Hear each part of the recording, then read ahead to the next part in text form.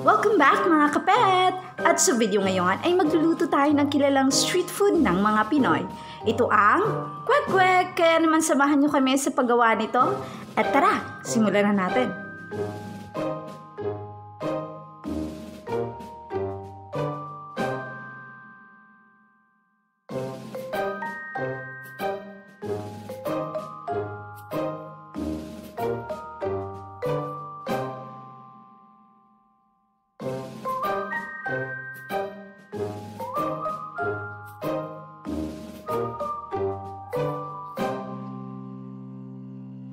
Ito yung ating mga ingredients.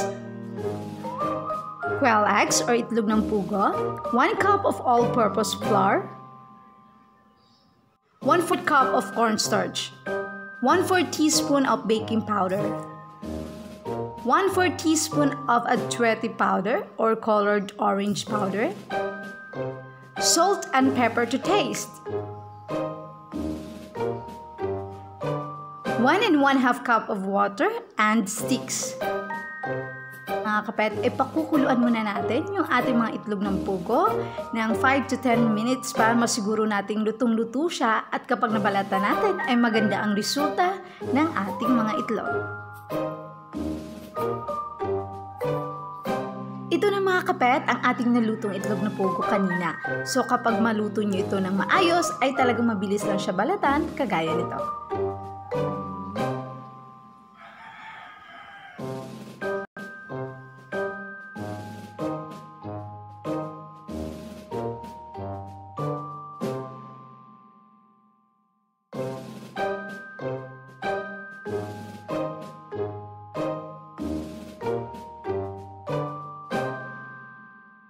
Ayan mga kapet, paghahaluin na natin yung ating gagawing mixture. So una ay ilalagay natin yung 1 cup of all-purpose flour. Isunod na natin dito mga kapet yung ating 1/4 cup of cornstarch. Ayan. So napapansin nyo mga kapet sa video natin ay may mga kasama akong mga bata dito dahil, yun, nilagay na nila yung 1/4 teaspoon of baking powder. Kaya naman mga kapit, kasama ko sila sa video ito, hindi ko lang sila pinapakita sa inyo dahil excited silang gawin ang mixture na ito dahil alam nila na ang resulta ng gagawin nila ay kwek. Dahil paborito nila tong merienda mga kapit. Ngayon nilagay na nila ang ating salt and pepper to taste para may lasa na yung ating butter.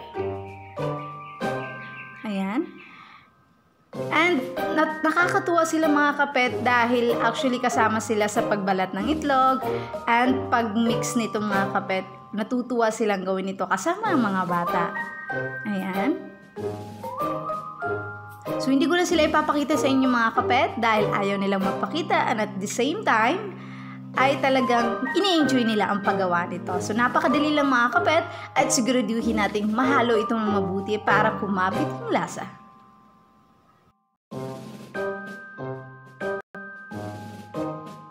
So ayun mga kapet, magdadagdag tayo ng 1 cup of water.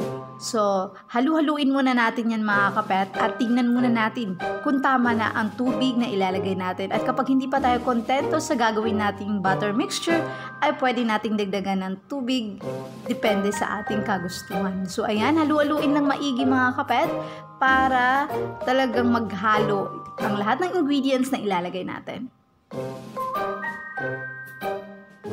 So sa napapansin ko mga kapet, hindi pa maganda ang resulta. So magdadagdag tayo ng tubig para talagang maging maganda ang itsura ng ating butter kwek mixture. So ayan, halu-haluin lang maigi mga kapet. And talagang tignan nyo naman ng mga bata ay talagang concentrate sa paggawa nito. Ngayon idadagdag na natin yung ating pampakulay na orange powder. So ayan mga kapet, 1/4 teaspoon muna. Para hindi naman masyadong sobrang orange ang kulay ng ating kwek, katamtaman lang. So napapansin nyo ay maganda na ang kulay. So haluhaluin lang maigi mga kapet para makuha natin yung magandang resulta ng ating gagawing kwek butter.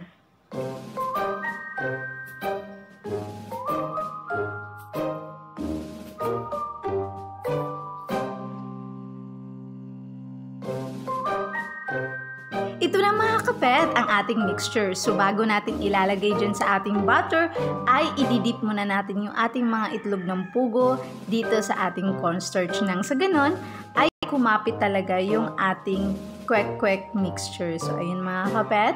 At ipagpag lang natin ng kaunti para hindi naman sumama yung mga cornstarch dito sa ating mixture. So, ayun mga kapet. Ulit-ulitin lang natin to at iro-roll natin ito mga kapet gamit ang ating kutsara para magawa natin to ng maayos. So, ayan mga kapet. Ulit-ulitin na natin ang paggawa nito at pwede na nating prituhin maya-maya.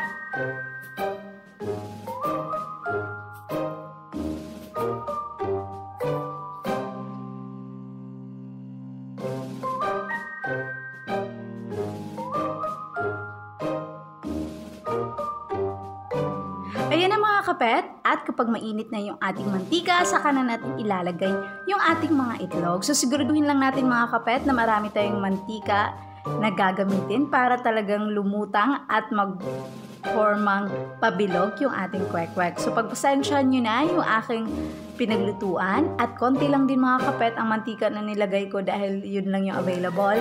At kapag magluto kayo nito, ayun nga, damihan nyo ng mantika at siguraduhin mainit bago nyo ilalagay yung inyong nilulutong kwek-kwek. So ayan, bigyan lang ng konting pagitan para talagang maluto siya.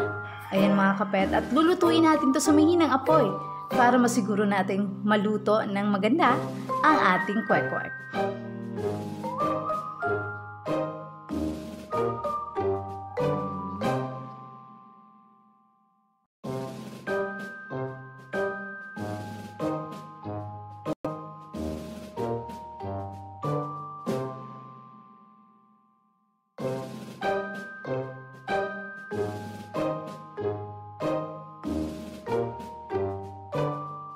So ito na mga kapet yung ating kwek-kwek. So yun ang sinasabi ko kanina, kapag maraming mantika ay maganda ang pagkaluto. Dahil konti lang yung ginamit ko dito, kaya naman nag-flat yung ilalim ng ating itlog. Pero okay na yun mga kapet. Ang importante dito ay nakagawa tayo ng kwek-kwek.